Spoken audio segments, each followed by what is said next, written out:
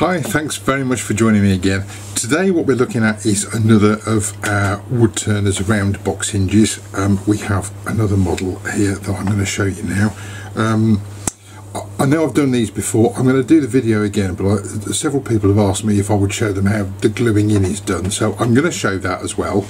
I'm not going to stipulate which glue you have to use, but we'll come to that later. And a little nifty trick that maybe I haven't shown on previous videos, and that's just putting a little groove in the wooden parts themselves as a run out for the glue, which might help because they're not built into the hinge. So here is the hinge. It's one of ours because it says Prokraft on it. You'll see there's a little lip there. This one is in antique bronze. It has the stay here, so it opens to 90 degrees only. It's a really solid, robust hinge, and you'll see a little dot there and a little dot on the other side, and those are little magnets. Now it's not a really strong magnetic pull, it's just a gentle pull of a magnet to keep the two parts together. And inside you'll see we have Celtic knot design in the lid section and the base section. I absolutely love these little hinges, they're fabulous. And I'm going to show you how to do one today, as I said, with a little tip for gluing them in, and we'll do the gluing in a little bit later if I can concentrate on the gluing and operating the camera at the same time. But we're going to start off first of all with just cutting the relevant parts to put on the lathe, and basically use the hinge itself to measure, same as the other ones that we've done before. So you may have lots of different ways of doing this yourself. I'm going to start with a bit of, it's actually oak stave this, and I've drilled out a 38mm recess, rebate, whatever you like to call it, in there, and I'm going to mount this on my chuck. Now, to start with a little tip, you'll see the side that I've drilled here looks like it's going to be the inside, but it's not. So when you start this side for mounting, this side is actually going to be the top of the box, and that's going to be the top. This is going to be the inside part, if that makes sense to you. It seems a little bit odd when you drill it out thinking, oh, this is going to be the inside and this is going to be the top. No, it doesn't work that way, because we're going to mount that on there, and then we're going to cut it round, and then we're going to use the hinge to measure the fitting on this side of the block of wood. Hopefully that makes sense.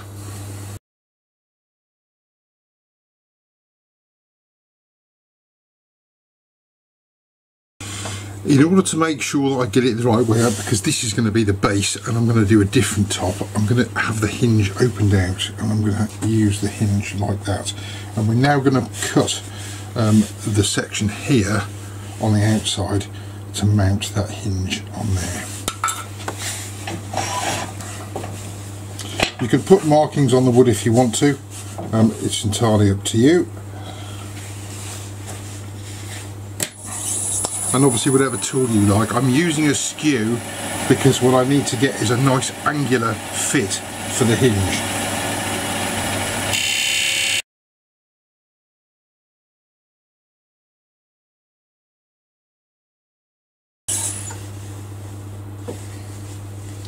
That's quite a nice fit.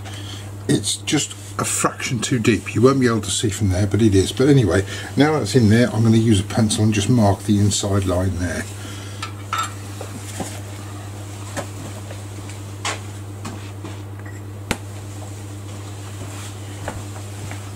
Organised as always, the pencil is the other side of the workshop. So now we can see the inside of where we need to cut to.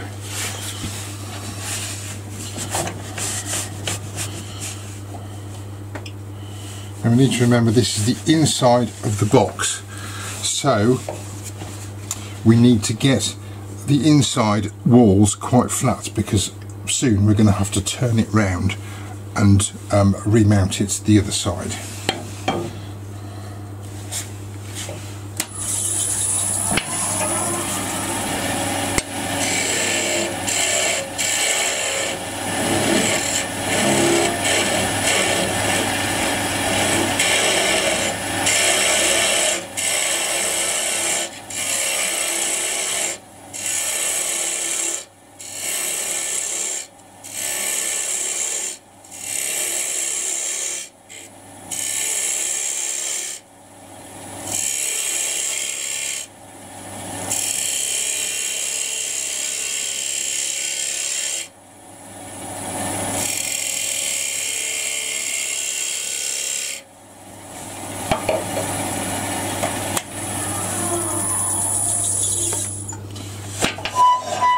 we'll have a look at that and see how we're getting on. How's that? Not bad. I can see a tiny little lip of wood around the edge there. I'll try and zoom in. I'm not sure if you can see a tiny little lip of wood around the edge, so we need just a tiny little bit more taken off there. And it is a tiny bit.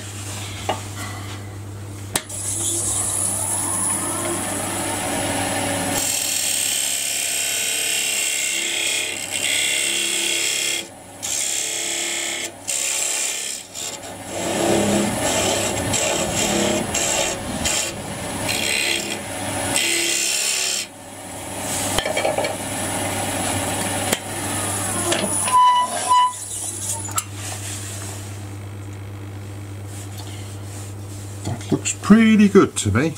Okay, so now what we're going to have to do is just look at taking a little. I've made this just fractionally too deep that way, so I'm going to take a little bit off the face until we get nice and flush with this part of the wood here. So having got the inside lip right, I'm now going to hollow out the inside, so keeping this part here flat because it makes it much easier to mount when we turn it round the other way. Now you'll notice, because it's a stop hinge, it's got a little bit on the back of the hinge there which impedes fitting on there. It means it doesn't sit quite flat.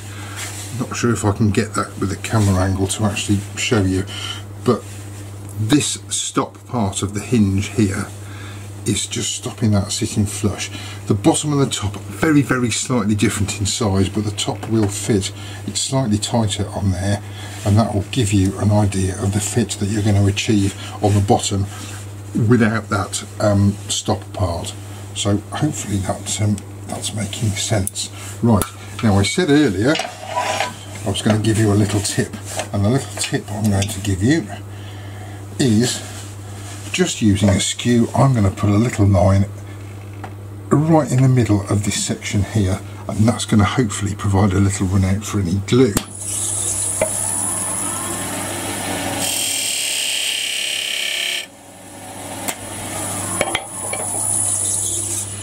That's all it is. You won't see it on the inside and you won't see it on the outside, hopefully. So we've hollowed out the inside now, as you can see. Now you need to give some thought to possibly putting some finish in there. Make sure, if you're putting finish in here, that you don't put the finish on the lip here, because we're going to have to glue this later. So put it on the inside by all means, don't put it on here. And the next step we're going to look at is the little lip for the hinge here. You don't have to put a lip on. If you want to put that all level, you will just get a slight step between the edge of the hinge and the piece of wood, but we'll try and avoid that by just putting another tiny little step in there.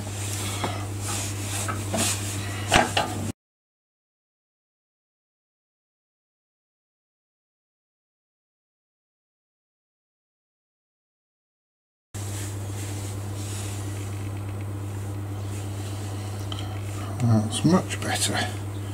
So now you can hopefully see that the hinge and the wood are running level with each other, and now we can look at starting to shape the base, and it doesn't have to be the same diameter all the way down. I might just leave it splayed out just slightly like this, but just coming down to this measurement here. So right, that's as close as I can get with this camera without it going out of focus.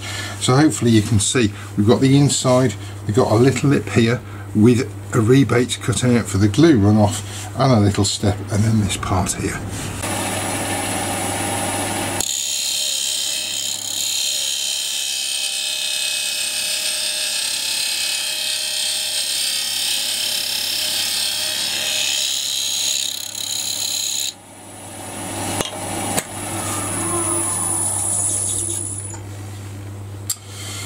Done a little bit of shaping on the back section here. It's actually still not quite round there, but never mind.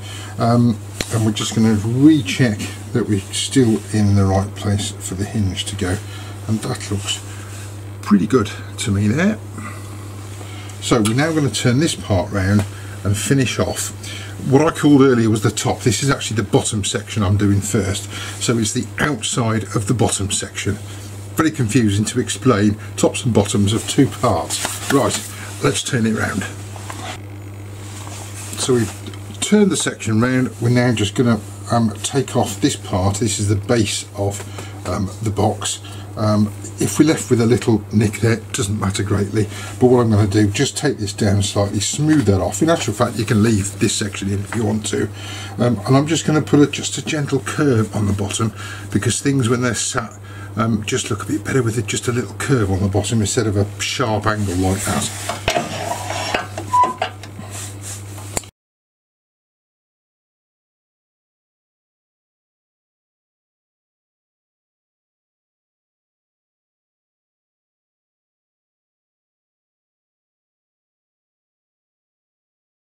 For the purposes of this demo, I'm just using a little sanding sealer, and I'm just going to put some hard wax on it, making sure, as I said before, you don't get hard wax on the top lip there. Whilst it's mounted here, it'd be really difficult to get in there anyway. I've put a little bit of sanding sealer on the inside and on that lip. That won't stop glue sticking to the wood and sticking to the hinge. Right, bit of hard wax when that's dry. So here's the bit that we've just done, just finished in sanding sealer and a bit of hard wax. Here's our hinge, and hopefully we'll see that that fits on there quite nicely. Fits quite nicely on the inside, and we haven't got a ridge between the hinge and the wooden part there. And now what we're going to do is the top. Round two with another bit of whiskey stave, and I have to tell you, it smells absolutely wonderful.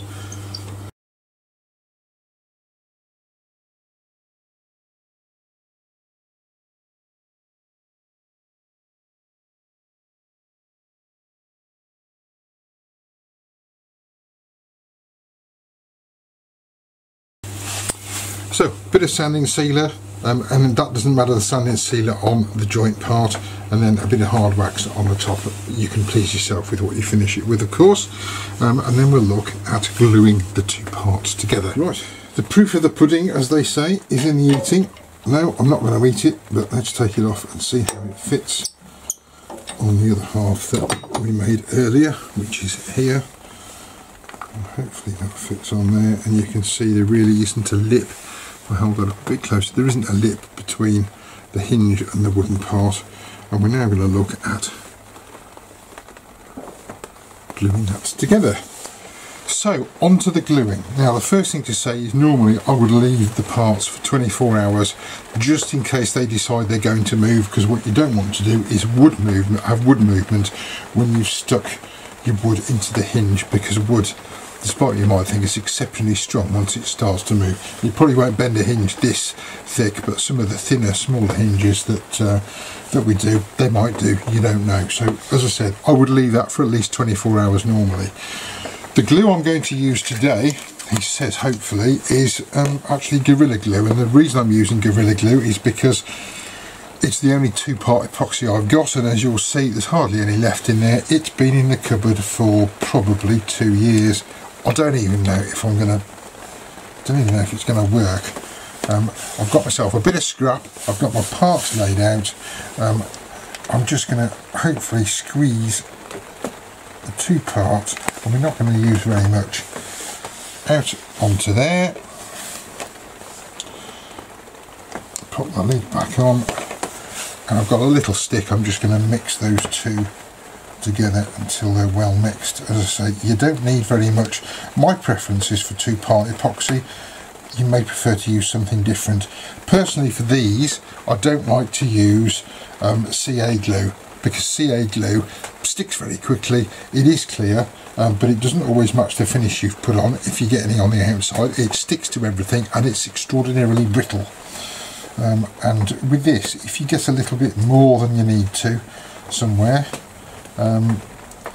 it's quite easy to remove it. And I'm just going to put a little bit. I think I've got a lump in me glue. Right, a little bit just over the top where I've put that little rebate in there, like so. I'm guessing you could use contact adhesive if you wanted to. It's really up to your personal preference. This is just mine. As I say, there's not an awful lot. You don't need to put an awful lot on there, and it wipes off relatively easily. And now, having done that, I'm ready just to pop the hinge onto the top like so. And if you've got any glue seeping out, it's normally quite easy. I'm just going to use my finger just to rub around and remove any excess off there. That's that bit done. Make sure you haven't got bits sticky on your fingers when you go to pick up the next bit.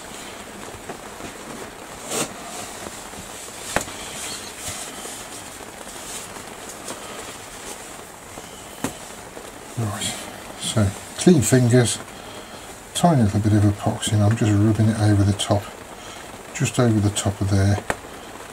Chances are you will get a tiny amount that comes in around the sides, but it's not difficult to get rid of.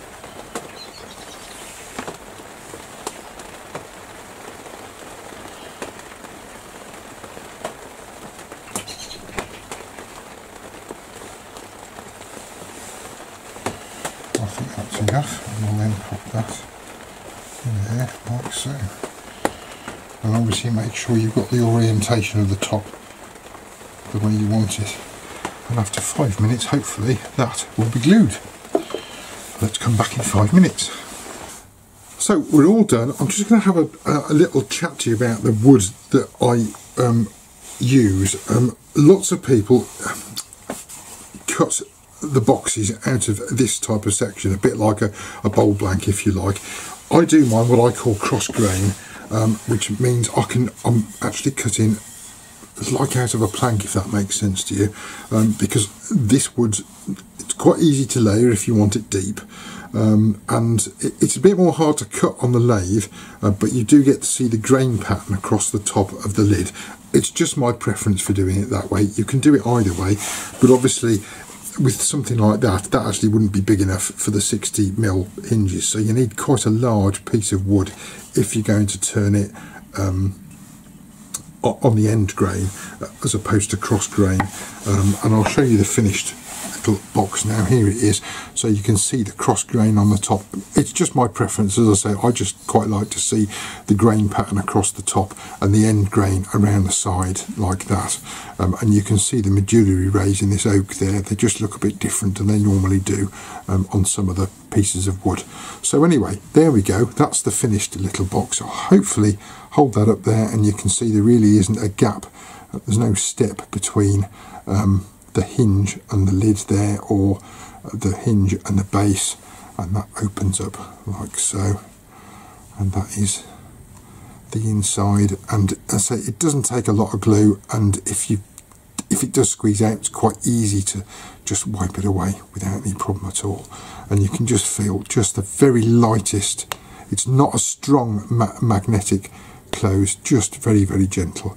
You can probably just hear that clicking shut.